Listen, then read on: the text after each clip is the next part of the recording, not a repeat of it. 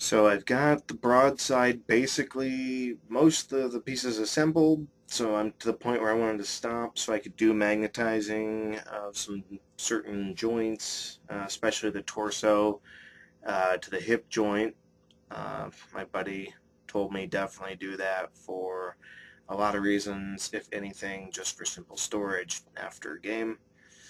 So I've already gone ahead and drilled holes out to hold the 1 by 3 millimeter magnets that I've been using most of the time.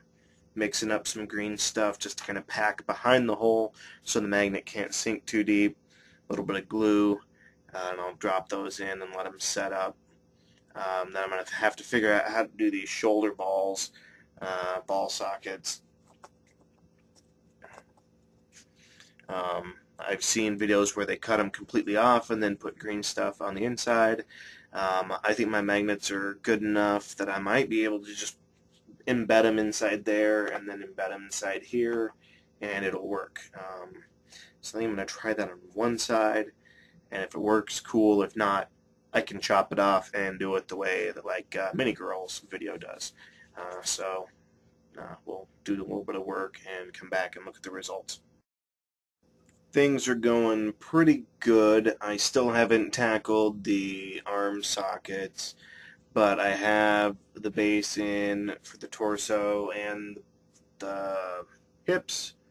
I went ahead and did get the legs glued onto the hips, not onto the base. They should be reasonable enough now to at least, whoops, it's of course back heavy at the moment, and pops apart, so that's good. I've got one side glued on with the magnets. That may be bad.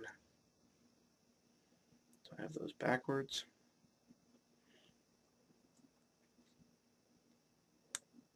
We sure do. Well, it looks like I'll be digging a magnet out. That's okay. I was a little displeased with this one side anyhow. So I got as far as getting a head, two different heads, magnetized to go in there so I can paint them two different colors. Got all the shoulder mount weapons magnetized. Oops.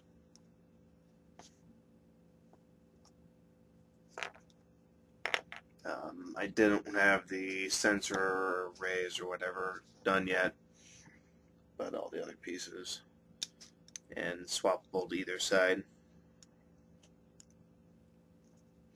This one's a little wonky, but anyhow, still got to figure out how I'm going to do the shoulder mounts for the arms. I think I am going to go ahead and try to bury one of these in, and then see if this doesn't just rest oh so perfectly, hopefully. And probably then, if that's the case, put a magnet in here and one inside the railgun to help that snug up a little bit. We'll see.